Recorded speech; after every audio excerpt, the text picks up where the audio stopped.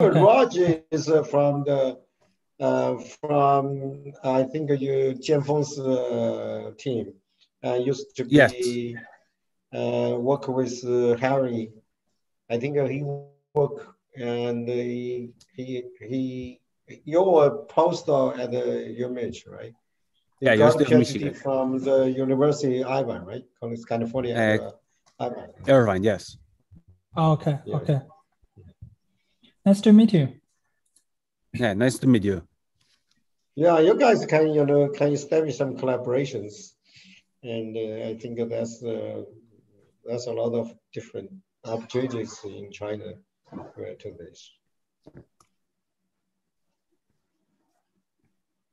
Okay.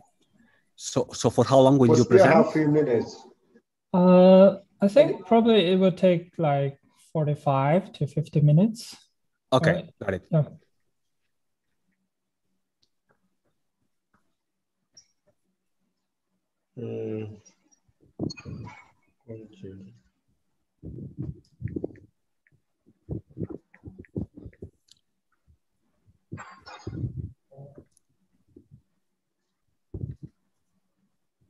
So we will start 5 minutes later, right?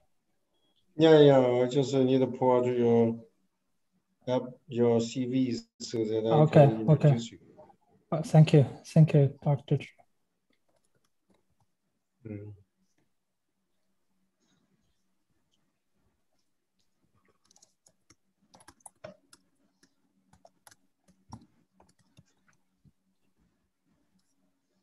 When did you graduate from Penn State? Me? Last year, 2020. 2020? Yeah. Okay, you just graduated. Yeah. Okay. Freshly graduated. That's good. It's tough.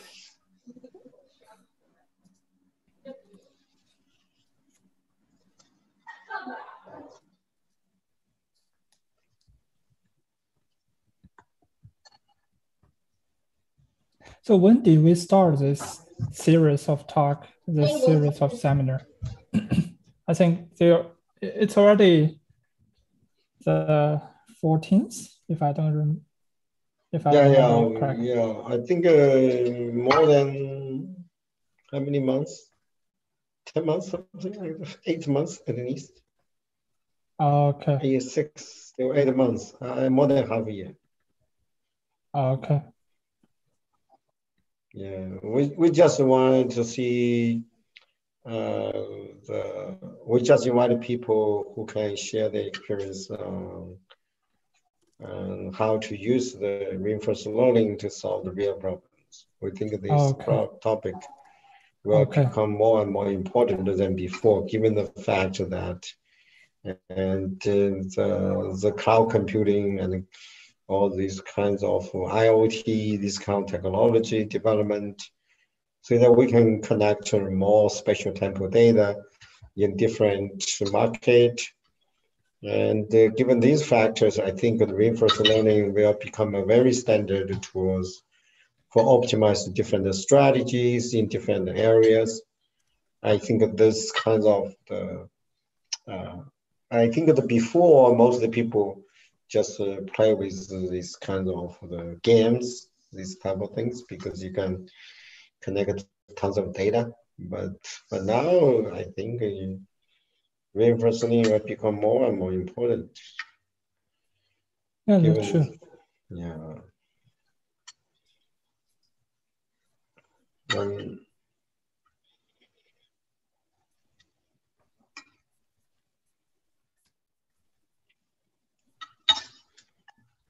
So what's the general audience for this series of talk? I think we broadcast in China. I think most of the audience are from China. Okay. And it's every time it's around 500 to 1,000, depends on the speakers. Oh. Yeah, I think we're broadcasting in Bilibili, so that I think and most audience here from China. Okay, I see.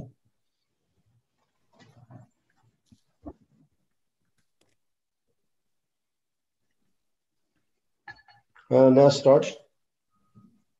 那 Yeah, I'm good. 个杨月那个现在已经可以那个哔哩哔哩没有 problem 是吧 ？Can we start? We could start now. I think the Bilibili is setting up, and it won't hurt if we start now. This is setting up or it's not on yet? Oops. The students for setting up Bilibili said that Bilibili system is updating the system and it can't start now. Maybe we could wait a little bit for the Bilibili, or just we start it and then upload a video to Bilibili.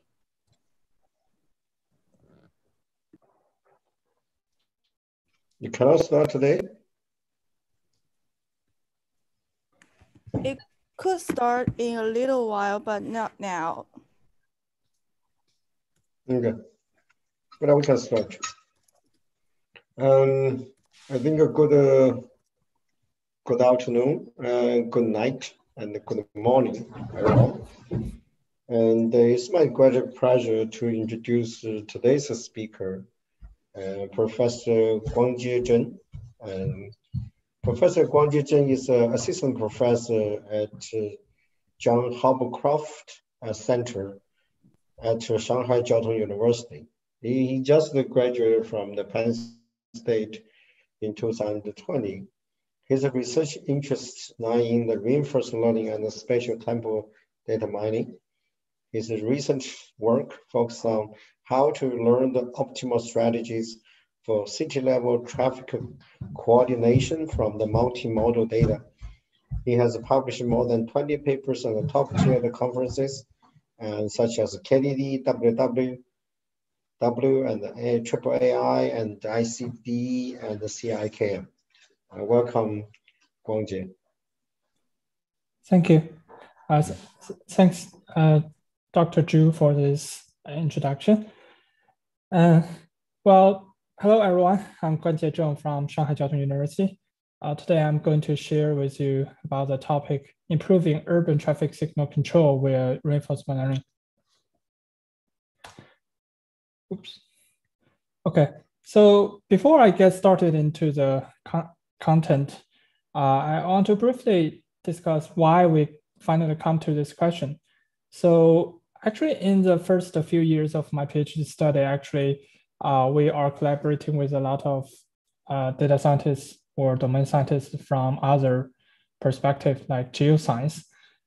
We are working on a lot of problems that is describing or trying to diagnose the problem. For example, we try to find out what is happening in Pennsylvania about the groundwater, because a lot of people, they complain that the groundwater is contaminated by the shale gas. This is more like a descriptive study or diagnostic study. Basically, we want to find out whether it is contaminated and why it is contaminated. After that, we've been doing a lot of work on predictive analytics.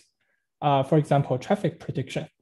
I know this problem is kind of well studied in the recent several years. So basically, what you want to do is you want to predict the future traffic based on the current observation. But after doing these studies, we've been thinking about, even though we can do this prediction or this description very accurately, we still cannot change anything. That is why our domain experts keep asking that, so what should we do to improve this? What should we do to mitigate the traffic congestion, or what should we do to change this groundwater pollution? That's why we come into prescriptive analytics. I know that a lot of people here today may have some experience of doing reinforcement learning study. So that's also why we want to use reinforcement learning for our study. So today, what I want to described here is basically about these 4 steps, but I will focus more on the second, third, and the last one. So before trying to solve this problem, we usually need to first define what is this problem and what is our objective. So for so many years, we have been collecting the traffic data, no matter it is using the traditional devices like the loop sensor or relatively modern devices like the cameras installed at the intersections and the speed data collected from the map services. So all this traffic data have been collected, but they are not well used to improve our traffic. So about 3 years ago, actually, we raised up this question: can we use this traffic data to control the traffic signal? Actually, traffic signal control is a traditional problem in transportation field. They have been investigating this for at least 30 years. So the traditional transportation methods, usually they make decisions based on assumptions. What they do is that they actually try to first assume there is a traffic model that can describe the traffic in the city, and then they convert this traffic signal control problem into an optimization problem. Then finally, they want to solve this optimization problem to get their traffic signal operation. So in this case, actually, the decision is a static function of the traffic data. Compared to this, what we do in the recent years is actually more like a data-driven methods. Different from the transportation methods, actually here, we directly learn the decision from the real-world data. That is also one of the key ideas of reinforcement learning, right? So we basically do not need any assumption from the data. We directly let the algorithm learn from it. So based on the observation of the dynamic traffic today, actually, we want to claim that the data-driven methods can serve us better. If we want to put the traffic signal control in this reinforcement learning setting, or say in this data-driven setting, one general framework could be done like this. So we first need to come up with an environment which is consistent of the traffic signal and the situation at the intersections. Then we try to generate an observation from the environment, which usually describes, okay, how many cars are lining up on this intersection and what's the current signal phase. So based on this state, we will generate our algorithm, which will decide what is the next action to this environment. So after that, we will get reward back to the agent, which is describing whether the current decision is working well or not. So here we give some brief definition or some options for defining the reward action and state. One more thing we want to discuss here is that although we all know that we want to define the reward to measure whether we are making the traffic faster or not, it is really hard to define this. So some people may ask, okay, I can come up of a lot of different measurements to measure this reward, but why are you saying that it is difficult to do that? So here I just gave out some examples on defining the reward function, which may consist like queue length, number of vehicles, waiting time, throughput, or delay, or even I can use a traffic image to construct further measurements on the status of the traffic signal control. So we come up with a few measurements. How should we combine or how should we define the reward in the end? A simple conclusion or simple hit into my mind would be, okay, can we use a combination of these different measurements as a reward function? That's exactly what we did in our first trial of this question. We make a really complex reward function, which is consisting of 4 parts. And we try to use this reward function to do the reinforcement learning to solve this traffic signal control problem.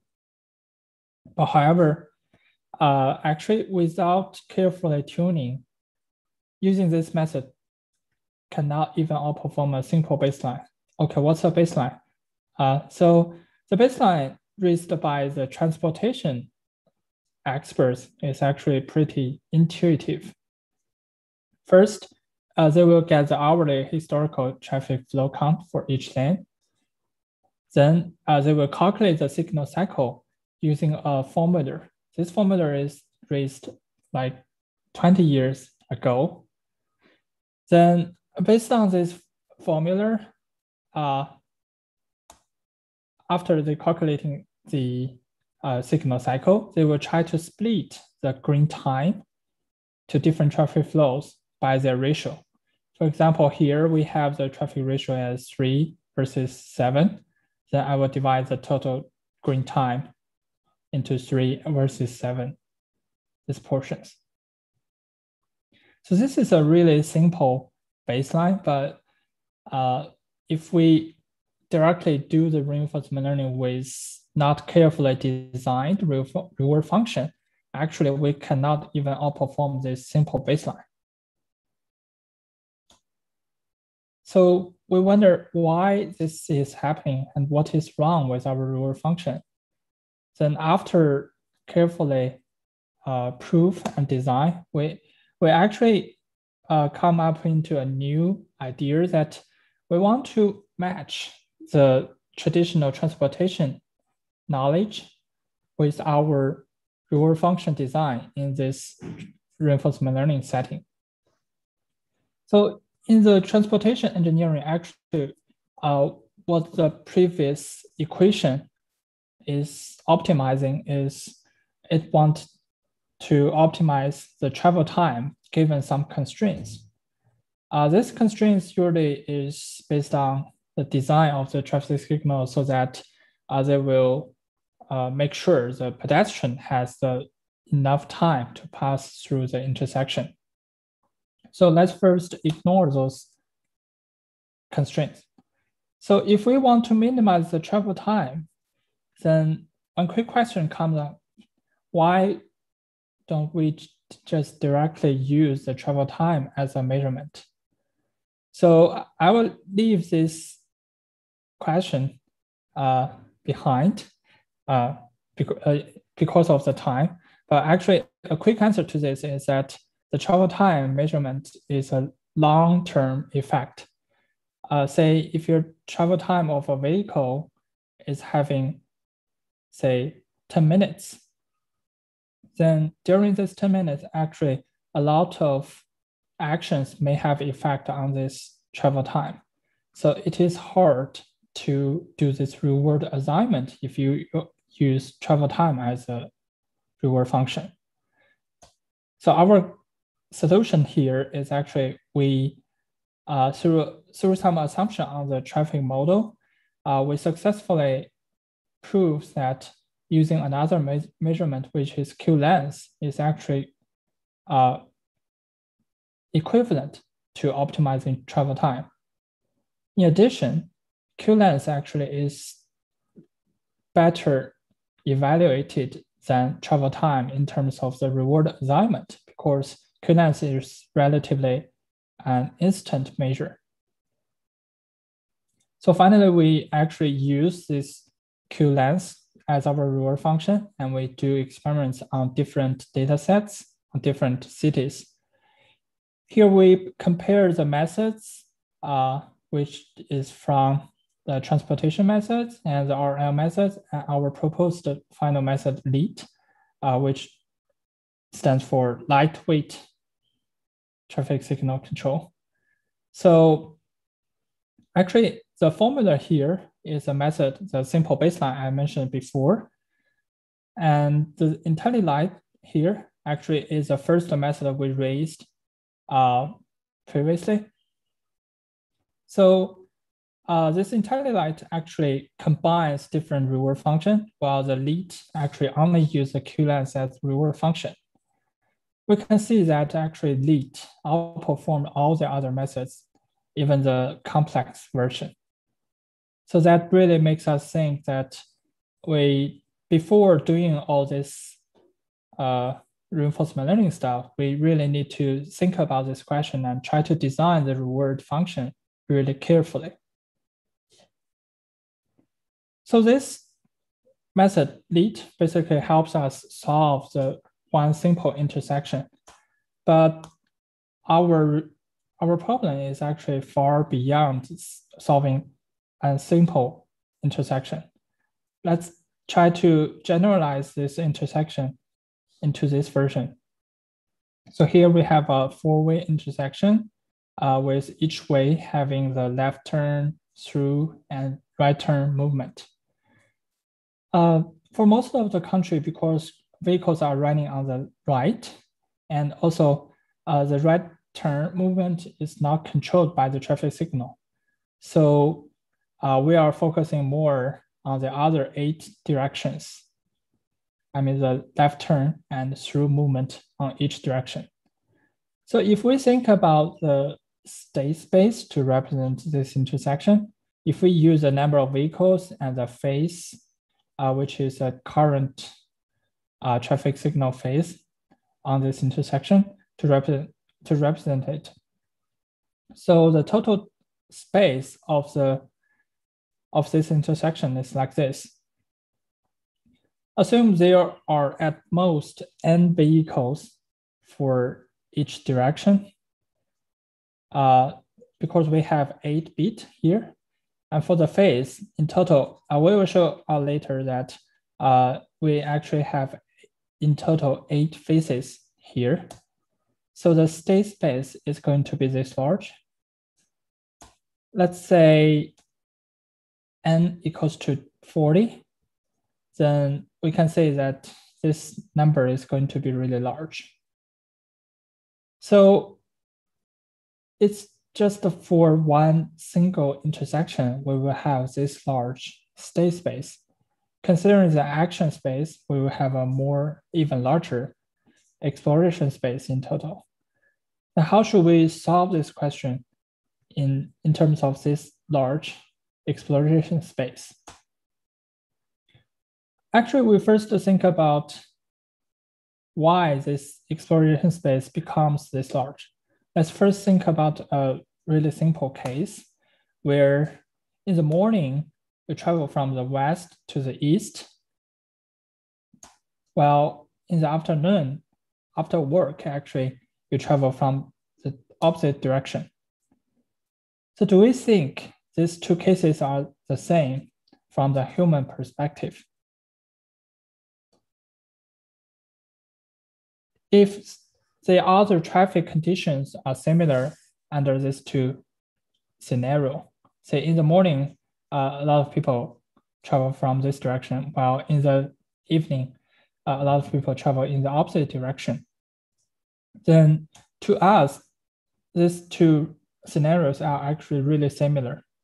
However, if we define this problem, define the state according to the previous definition, these two scenarios will be represented by different vectors because every bit, every position of the vector is important to this feature representation. So based on this observation, actually we want to find the minimum invariant unit in this problem. Say if we can represent this direction without consideration of the concrete position in this intersection, then we can extract this direction without consideration on the relative relation between those different directions. So that's how we design our model actually. So before introducing the model details, we first try to define what is a phase, what is a movement for better understanding. Sorry. So in this four-way intersection, so in total, we have 8 different movement signals, and we can combine those signals into different phases. We have a simple conflict matrix here showing that actually only certain pairs of the movement signal can be combined. Otherwise, they will be conflicted. For example, the phase A, which combines 1 and 5, they can be combined. However, if we want to combine 1 and 2, they will conflict with each other. So by observing this conflict matrix, actually there are in total 8 valid phases considering this 8 traffic signal. Well, some people may say, okay, I can still enumerating some single movement signal, like I just let the signal 1 pass. However, as long as there is no congestion in the downstream, usually all the signal will let at least 2 traffic signal pass. Otherwise, this is a waste of the time because we'll let the left turn on this direction pass. It's better for you to combine that with this through or this left turn. So after defining the phase, now we have a minimum invariant unit phase to represent the state. Before, we actually try to represent the situation in terms of each lane. That's why our feature representation is related to the position of this lane in this intersection. However, currently, if we represent all the stuff in terms of the phase, then the final decision on which phase to have a green signal is actually becoming a computation between the 8 phases. So that's our basic intuition for our model design here.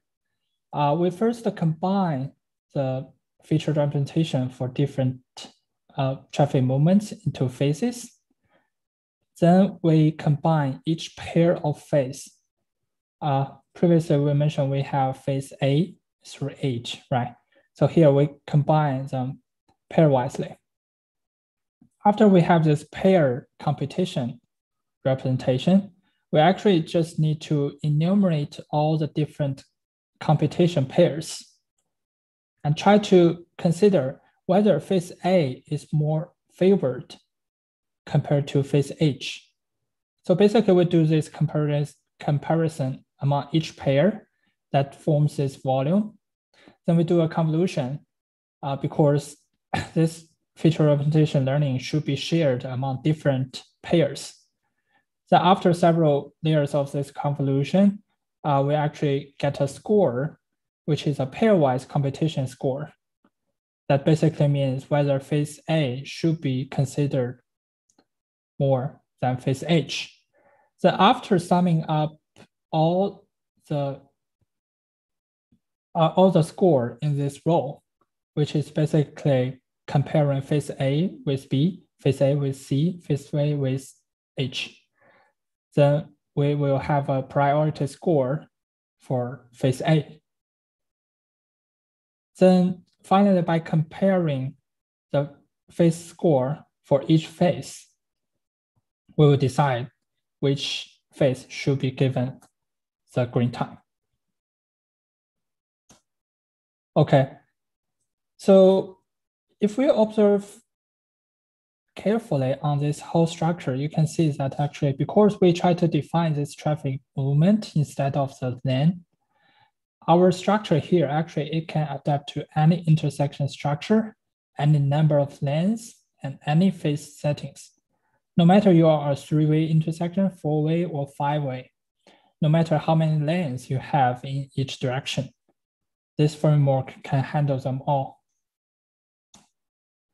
So you may wonder, we designed such a complex model, how does it perform on the dataset?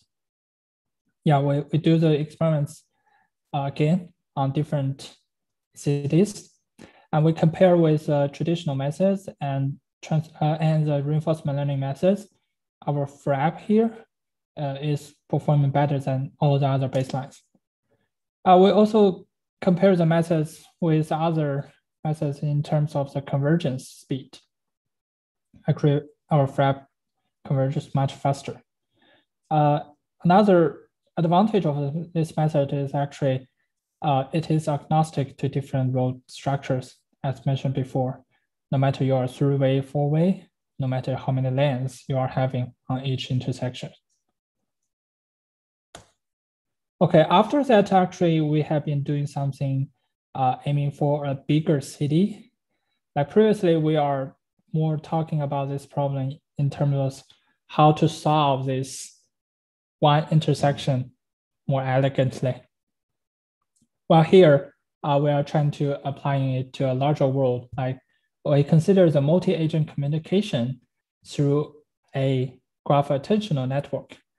The basic intuition here is that when you consider the traffic signal of the concerned intersection, you may want to consider both the upstream and the downstream intersection as well. Say the downstream intersection, if there is a congestion in the downstream, then there will be no need for you to let the vehicle through. For the upstream, it's more like a forecast for you. If you have a lot of vehicles on the upstream, then probably in the next few minutes, you should give a green time to the downstream. Well, besides that, actually, we have been doing something about the knowledge transfer.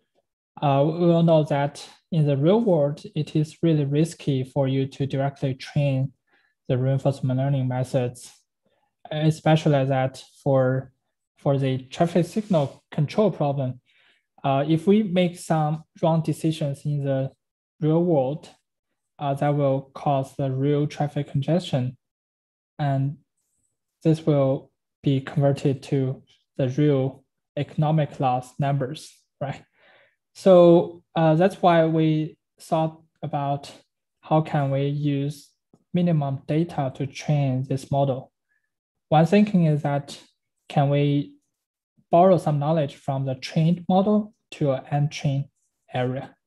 So based on this motivation, actually we do a meta-light, which is using meta reinforcement learning technique to transfer the knowledge from one city to the other. Well, based on the previous studies, actually, we finally tried to apply this framework on a larger scale, a city scale control. We do an experiment on the Manhattan 2,500 traffic lights. This is one of the biggest traffic signal control experiment that has been done so far. So we have been talking so much about how to learn this policy. Well, when we try to apply this in the real world, one key question is that, okay, you are training this from a simulation or putting in the data into the simulation. But between the simulation and the real world, there is still a gap. So next, we will briefly talk about how to mitigate this gap. So when we apply the learned policy in the real world, like it is like we are using a simulated world to approximate the real world. we may wonder, can we directly apply the policy learned from the simulator and put into the real world and do some online update? Well, actually, this might be a natural idea to do this. However, this is really risky because what we do in the real world will cause the real cost now. So our solution here is actually a little bit different from this solution. So we try to think about this problem more like a parallel world. I think most of the people here might have heard games like Skylines or like City Sim. So all these games, they are trying to construct a parallel world from the real world. So that's a similar situation we are having now. We actually have the trajectory data, we have the traffic signal records, we have the traffic camera data. We have all this data, but how should we construct a simulated world from those data? That's a key question we want to ask. So that's why we conducted this work, which is learn to simulate driver behaviors. We want to use a framework which is called GALE, Generative Adversarial Imitation Learning, to learn how people is driving in the real world. So in this framework, actually, we have two parts. One part generator, which is a policy. The other part is a discriminator, which basically tells you whether the current policy is different from the ground truth policy. So here, the basic flow is like this.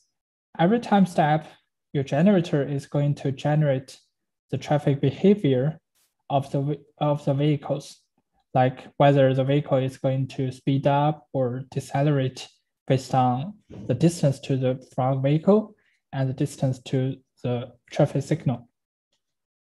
Then this will form the generated trajectory. Then the discriminator will try to discriminate the generated trajectory from the expert trajectory. While this discrimination process will give some feedback to the generator to further optimize the generation process. So how does this work? Here we give a brief illustration on the generated trajectories. So we give the trajectories of 5 vehicles, and the expert one is on the right. So here we basically plot the trajectories in terms of the time. Each dot represents 1 second. So those dots basically represents the position of the vehicles at each second. Therefore, if we can recover the trajectory that is most close to the expert trajectory, then that is saying this method is better than the others, right? So if we observe all the methods here, like the CFM methods, they are traditional transportation methods, and the behavior cloning, deep ARL, these methods are imitation learning methods. L2S is our method. So we can see that actually our method is performing much better than the other methods in terms of recovering the true trajectory. Okay, so that's basically how we want to learn the traffic driving behavior of the vehicles. So after talking so much about what we have been done so far, what we have been done before, actually here I want to introduce an opportunity to all of you guys to try it yourself. Here actually, we are hosting the KDD Cup this year. I think most of you have been contacted with KDD Cup. KDD Cup is the most prestigious data science competition that is hosted by KDD. And usually in the recent years, there will be more than 1,000 participants every year. And this year we're hosting the City Brain Challenge. aiming for a efficient traffic coordination strategy. Sorry. So why we want to do this KDD Cup challenge this year is actually from the real world motivation about the traffic congestion. So given this, here, I just show you some numbers about two big cities in the real world, Tokyo and New York City. So we can observe that actually Tokyo is having about 43% more vehicles than the New York City, while Tokyo actually achieves this with only like 30% more road network and 15% of more traffic signals. So those numbers remind us of the question that, is there a capacity for this whole city? If there is, what is the capacity? How many vehicles can we put into the New York City if we don't want people to move too slow? Say, if we want to make sure people are running at least 20 miles per hour, then can we input, say, 500,000 vehicles into the New York City, or can we have 1 million vehicles into the New York City? So that is basically the question we want to answer here. To make this problem happen, we actually try to do this in the traffic signal control perspective. So we are having a city scale road network with more than 1,000 intersections. We will give you the road network, give you the traffic flow, and our objective is ask all the participants to maximize the total number of vehicles served via optimizing the traffic signal control setting. So this whole computation is going to have 3 stages. First stage, actually, it has already passed. We have asked all the participants to practice with the regional road network, and currently we are at the qualification stage. Each participant will deal with the city scale road network, and actually we are having another deadline, which is May 20. We ask all the participants to register before this deadline. So it's only 1 week to go. So it's really the time to get started and register for this computation. And for the final stage, we are going to have a large scale cloud computing platform provided. So previously in different competitions, usually people need to use their own computation resources to achieve a better score. And we all know that when we try to design this large scale reinforcement learning problems, the computation resources are really important. Like all the big models now we are training, like BERT, like GPT-3, they are all trained in a big cluster of machines. So that's also one of the highlight point of our computation here. So if you are entering the final stage of this computation, you will be given the chance to use our large cluster of computation resource. And here actually to support this computation, actually we are using a really high efficiency simulation environment, which can support more than 1,000 intersections and 100,000 vehicles in real time, which basically means if we run 1 second in the real world, that will take 1 second in the simulation. As far as we know, this is the fastest traffic simulation in the world right now. Okay. And we also provide the large scale computing support, which has been described before. So in order to join this computation, you are free to contact us or click the link, which I will be sending out in the Zoom session later. Okay, thank you. That's all I want to share today.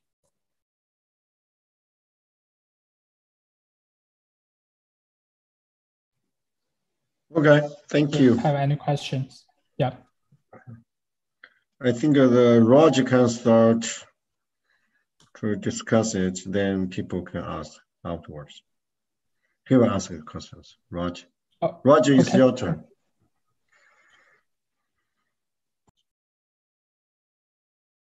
Okay, yeah, I have unmuted. Thank you very much for this presentation. It's been very interesting. I've been knowledgeable of reinforced learning for a long time. Actually, I believe the first papers were from 10 to 12 years ago. And it's good to see that this field keeps improving over time, and especially seeing that it tackles the full problem question of the whole network, not just individual junctions, but the whole thing. From a DD smart transportation point of view, what we do is that we have this pro-vehicle data, which it's large-scale pro-vehicle data, which covers vehicles, covers cities at a cheap cost. However, the quality of the data, it requires a high effort on feature engineering. Something that it wasn't clear in this presentation is how did you treat the trajectory data that you had, and which efforts did you do on feature engineering? You mean for my question, how did I do the feature engineer? Yes, more details on the feature engineering, because sure. it's actually the challenging part of using trajectory data. Yes, that's true. So actually, I will answer this question in this way. So previously, what we do, like when we first come up with this question using the reinforcement learning to solve the traffic signal control problem, what we do in our mind is actually we put all the features we thought about into the state, and we use very complex state features like the image representation of this intersection. So basically, we do encoding on the vehicles, we divide the whole intersection into pixels, like say each pixel is 3 by 3 meters, or say 5 by 5 meters. So basically, one pixel represents whether there is a car here or not. This is a way that has been done in the literature, actually. We tried different combinations of those features, but finally we found directly combining those features does not work well. So that's why we try to think more deeply from the root of this problem. That's also why we come into this research, come into this problem. We think about why we are having this large feature space, or say state space, in this problem. That is because we are not considering the property in this intersection. Actually, these two cases, as I mentioned before, they are symmetric, right? Actually, we have a lot of symmetric or similar cases. Say I can rotate this concerned direction to different directions. If we represent the feature regarding to the position of this direction, then all this different rotation version or flipped version or any other translation version, these are different representations and will lead to different feature vectors. So you see here, actually, without considering this symmetry, we are doing this feature representation in creating duplicate data samples, right? So that's one of the way how we do this feature representation. Basically, we find the minimum invariant unit, which is a phase. And finally, we convert the feature representation problem to the competition among those phases. Yeah, I think that's the way how we do the feature learning here. Does that answer your question? So, I mean, my question is, if you use trajectory data from the real world, right? Like Hangzhou and these cities, yes. How did you actually clean the data? I mean, if it's pro-vehicle data from GPS, it has errors, it has to be map matched. How did you treat this data? Okay, I see your question. Yeah, so the trajectory data actually, okay, let me first make a clarification. So we are using the trajectory data, we are using the camera data and the road network data. For the trajectory data and the camera data, when we do the experiments on the traffic signal control, so we are only using the aggregated data to do this experiment because we do not care that much, okay, what is this vehicle exactly, but we care how many vehicles are passing through this intersection and that intersection. So that's how we treat that data. But as for the question you are asking, like whether there is any error or misrepresentation in the trajectory data, we do some prune on this trajectory data. Like we do some prune by using the distance calculation. Sometimes, you know, in some of our trajectory data, we do observe that one vehicle is here for this moment, while it appears in another place, which is like 10 kilometers away in the next 10 seconds. So that is apparently impossible in the real world, right? So we do some this kind of cleaning on this trajectory data by using this kind of techniques. Okay. Yeah, apart from this, I don't remember quite a lot details about it. Yeah. And these data sets, the trajectory data set has full penetration rate or partial. And if you use camera data and trajectory, how did you do the data fusion? Okay, I see your question. Yeah, this is a really good question. Actually, we have been having another work which is published at ICDE this year, which is dealing this data fusion problem. So basically, we have the trajectory data, we have the speed data, we have the camera, which is converted to the volume data. Those data, they are all sparse in terms of time and locations. So in that work, actually what we do to convert to fusion those data is that we build a conversion chain from trajectory to volume on the row segments to speed.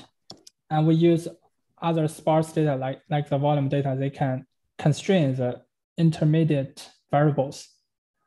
Well, for the speed data, because it's much easier to observe the speed in a full observation, because it can be easily obtained from the map services like Google Maps. So we assume that data is relatively rich. And for the other sparse data, we use them to constrain this conversion chain so that we can recover all the stuff in this chain. That's our work for that study. But for the studies here, which I've been talking about today, for the traffic signal control problem, actually, we only fusion the trajectory data and the volume data. The way we do this is because the trajectory data usually is only some representative groups of all the vehicles, like taxis or ride-hailing vehicles. So they only take up to like 5% of the total vehicles running on the road. So we will use the volume data to multiply or say amplify this trajectory data. So that's how we basically fusion them in this question. Okay, thanks for the answer.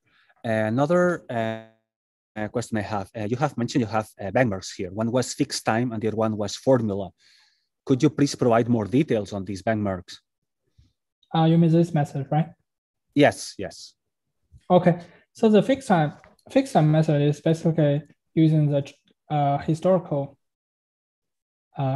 traffic to calculate, to select a fixed time table for the different traffic signal phases. Like we mentioned here, we are actually having 8 different phases. So we basically use a fixed timetable. Like for phase A, I have 30 seconds green time. Phase B, 30 seconds. Phase 3, 40 seconds. Phase D, 20 seconds, like this. So for the formula one, the formula method is a method I mentioned before, where the basic logic is that you first get the historical traffic of different directions. Then we first try to compute a signal cycle according to this traffic. Here is the basic intuition behind this formula is that actually larger traffic will require a larger signal cycle, because every transition of the traffic signal phase will cause some loss, like the all red time between every 2 traffic signal phase. And also for the first few seconds of the green light, actually, it's also wasted because people need time to get started. So considering all this loss of time, of green time, so this formula is actually calculating the minimum cycle length that can fulfill this traffic demand. So after calculating this traffic signal cycle, we will split the green time according to the demand of different phases. Yeah. So you didn't do any coordination then? I mean, no, for this method, they do not have any coordination. And for this comparison and for the comparison here, for this comparison, it's on both multi-intersection and single intersection. And for this comparison, it's on multi-intersection. But actually, our experience is that coordination is important when the traffic is relatively huge, which means your upstream will have an significant impact on your downstream. If the traffic is relatively light, say it's not fully congested, then as long as each of the intersections, they can do their own job, then the system should work fine. I mean, there's still room to improve, but this should achieve like 80% of the optimal performance. Yeah. Okay. Would you consider your model to be pure model free, or at some point you use some traffic model within the whole framework? I think it is purely model free. If you are referring to model based and model free reinforcement learning, right? Yeah, we do not have the state transition model here. Okay. And my other concern is more from a practical point of view, which could be the development time of doing a real world project on this. Okay. I mean, because traffic signal control systems are highly constrained, okay? Let's say that signal timing will only get you that far on it. Else the system becomes unstable and you get spillover for very large volumes, and for very low volumes, I mean, semi-actuated control already performs good enough. So which could be the development time of this, and which is the actual let's say, scenarios with this reinforcement learning would perform the best? I didn't fully get your question. Are you asking that considering all the constraints, like minimum time of the green time, this kind of constraints, would the RL method still perform well? Are you asking this? Well, the constraints are the same. I mean, minimum greens are for pedestrian generally, or crossing times, yes. So they don't depend on the method. But I'm asking where this reinforcement learning would perform the best. I mean, for very low traffics, semi-actuated control is already optimal, okay? For instance, at night. For very congested areas where there's very little room, cycle length, I mean, fixed time plus queue management, it's much we can do. Obviously, not in connected automated vehicle environments. I mean, talking in human driver environments. So the question is, where does these reinforcement learning tools would perform the best? Which could be their niche? Their niche scenario.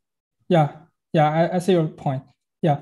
I think you just make a really good summary or good projection that actually at the small traffic scenario, there is little improvement space. Like say, if you're driving in the United States, you will know that a lot of the traffic signals at the intersection, which is one small road and a big road, then during midnight, the traffic light, the green light is always on the bigger road, right? As when a vehicle arrives at the intersection on the small road, then the green light actually will start counting and finally give you a green light to go. So under this kind of case, I mean, when the traffic is really light, actually there is no, I would say there is not too much improvement room. While under larger traffic, say it is fully congested, I do think there is still room to improve because say the traditional methods, no matter it is a formula or other methods, SOTR actually is a rule-based method, and some other frequently used method like the pressure-based method, which basically considers the queue length difference between the upstream and the downstream. So all these traditional methods, they are somehow still rule-based, and they cannot deal with the dynamic traffic. That's one point where reinforcement learning might perform better. The other point is that for these extreme cases, I don't think reinforcement learning methods can try to learn the extreme cases. Like say, we know this area is already fully congested, and you may have to sacrifice some of the directions and let some of the directions go first. In this case, I mean, we usually do not have this regulated experience of this kind of scenarios. What we solve in the real world right now is that we put a police officer into the intersection and then let the police officer decide, okay, which direction I want to let go first. But we do not have a systematic method describing this. One related area might be macroscopic fundamental diagram, which is a relatively classic theory in transportation. That is talking about the regional-wise control. You are viewing the question in a regional-wise level rather than one intersection. So in this case, we may use the reinforcement learning method to learn this kind of extreme cases.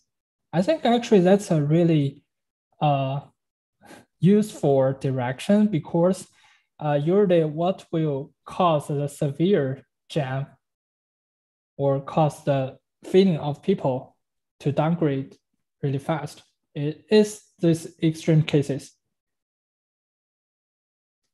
For the normal hours, I mean, if you improve 10% of the travel time, okay, that's good, but people may not have that strong feeling, okay, it's improving. But if you can improve the extreme case with 5%, maybe that's a lot for improving people's feeling. I think that in order to be fair, the benchmarks should include model predictive control, especially since you use camera data. I think would be much more fair than using this formula or these fixed time benchmarks. Okay? Yes. Yeah. Okay. It's not that tough to code. I mean, you can get the COP algorithm or from roads, and even if you don't coordinate or just do it purely decentralized or distributed, let's call it, I think it could be fair to call it to model predictive control. Because I mean, the other question that I had is about the development time. Is how long does it take this to learn, especially when you move away from simulation environments? So this is where these reinforcement learning tools, I think that would be the weakest on that. So if the development time, even if this reinforcement learning can detect richer scenarios eventually, if the development time of these reinforcement learning techniques is too long, then the model predictive control could still be more efficient. Yeah, I agree. Yeah, I mean, models like model predictive control is usually more, it is usually a safe choice rather than compared to reinforcement learning. Yeah. Another question I have is how does your system performance depend on the uncertainty of traffic state estimation? This is actually the largest problem we have at DD, since most of our projects work on just pro-vehicle data. This means that we have a very partial observation of our states. How well could you do with just partial pro-vehicle data? I mean, have you done any sensitivity on penetration rate? No, we for the traffic signal control problem, we are assuming that we have the full observation here. Yeah, but what you're mentioning that when we have partial observation of the traffic status, can we still control the traffic signal? Well, that's what we are thinking about actually. Actually, when we try to design this computation problem, we do think about that problem, that we only give you, say, 10% of the observation in the city. Can you still control the traffic signal? Yeah. Okay, so you plan to put it in the competition. I think it's a very interesting problem because this is actually what we do at Didi, and it's more than the control problem. Our problem is the traffic state estimation, and also the after the experiment to evaluate if what we did was good or not, because we still have partial observation. So it's more about statistics than control, what we find at Didi. But yeah, I mean, of course, we eventually need to do control, right? That's what we are being paid for. But the traffic state estimation is our big deal here. Yes. Okay, so from my part, I don't have any further questions. Very interesting presentation. Good to see this field evolving. And let's hope that with all these competitions and further research, we can eventually make it happen. So thank you very much. Thank you. Thank you both. Okay. See you.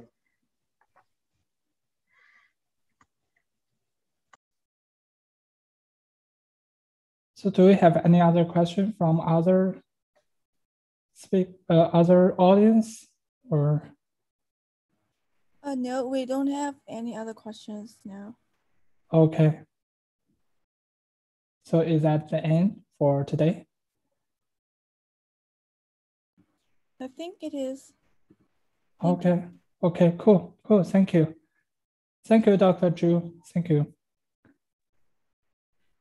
Okay, thank you very much. Goodbye. Goodbye, Holger.